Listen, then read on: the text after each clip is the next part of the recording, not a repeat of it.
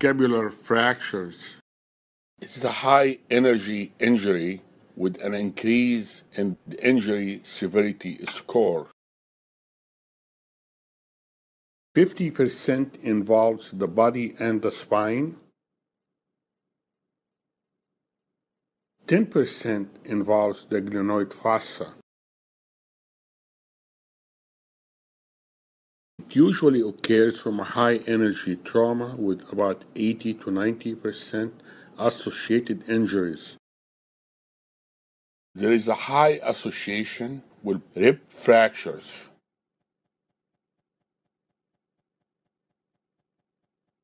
Head injury, ipsilateral extremity injury, pulmonary contusion, pneumothorax, and hemopneumothorax.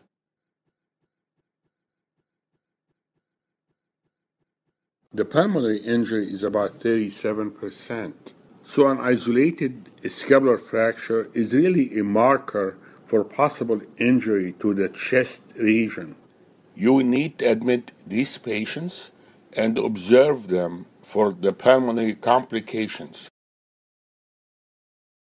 There is about 10% neurovascular deficit, and this injury of the scapula can be missed or the diagnosis can be delayed in about 10% of the patients.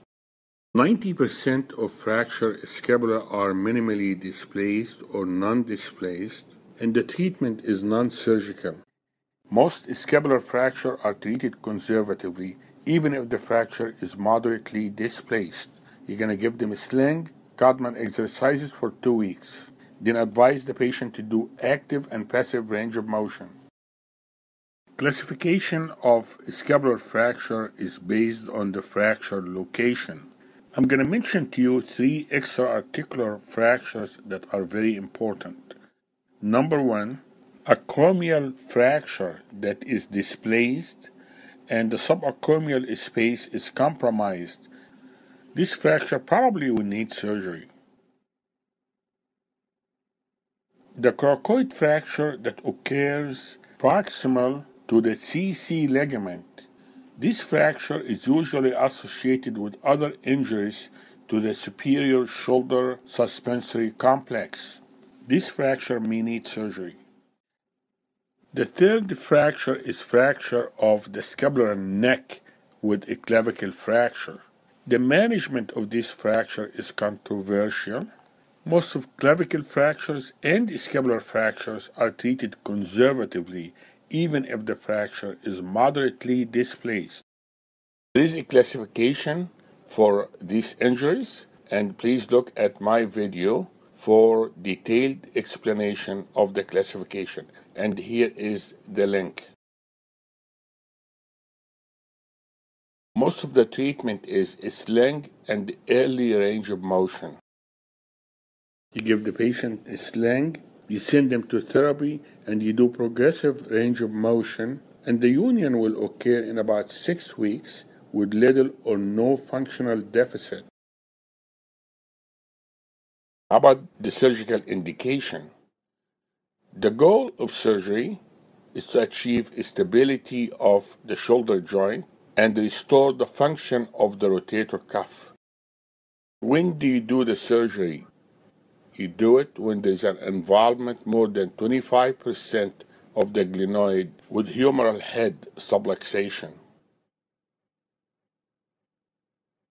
Or if you have interarticular fracture with a step off more than 5 mm, or if there is a major gap in the joint.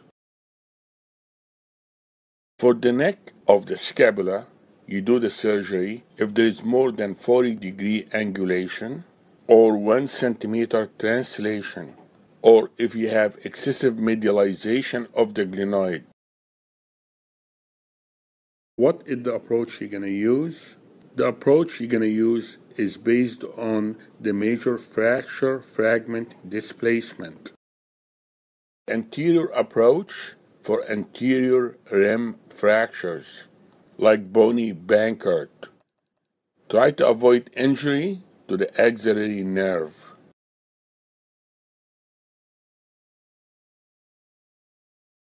The posterior approach, it's a tough dissection, usually is done through a straight posterior approach or a modified Jode approach. The straight posterior approach is used through a transverse incision over the spine of the scapula, and you detach the posterior deltoid, and you go in the interval between the teres minor and the infraspinatus. The straight posterior approach is used for fractures of the posterior glenoid, the scapular neck, or the lateral border of the scapula.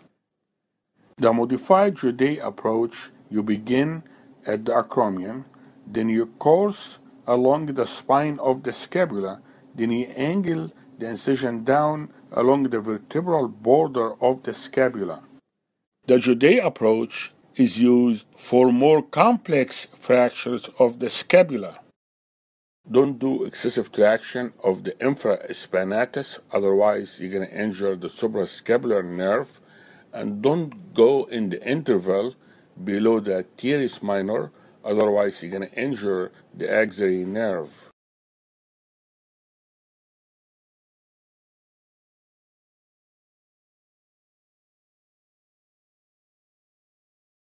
Sometimes you go through the infraspinatus between the lower part of the muscle and the major part of the muscle. Injury of the superior shoulder suspensory complex. Some people name that injury a floating shoulder because the glenohumeral joint is without attachment to the rest of the skeleton. And others call it the superior shoulder suspensory complex injury. Actually, you need to decide if that injury is stable or unstable. Unstable injury probably will need surgery. Typically, it is a scapular neck fracture plus clavicle fracture, and because it's easier to plate the clavicle than to fix the scapula, so in the past, the treatment of the floating shoulder was RIF of the clavicle, then evaluate the scapular fracture usually by a CT scan, but they found that the sling has an equivalent outcome or even superior outcome than the surgery. So there was no support for surgery just because you have a floating shoulder. So they came to the conclusion that surgical stabilization only with a specific indication to that fracture. It means if the clavicle fracture meets a criteria of fixation, you fix it. If the glenoid meets the criteria of fixing it, then you fix it. Scapulothoracic dissociation is another injury of the scapula. It's a lateral displacement of the scapula plus a soft tissue injury plus a neurovascular injury. So it's almost like a closed four-quarter amputation. The scapula is torn and moves laterally, and when it moves laterally, there may be a fractured clavicle that's distracted, or AC joint injury, or sternoclavicular joint injury. The X-ray will show you the lateral displacement of the scapula. Check the patient carefully. The subclavian artery and the brachial plexus could be injured. The brachial plexus is torn first before the artery, so there are more brachial plexus injury than arterial injury. The outcome for the patient will depend on the neurological status of the patient.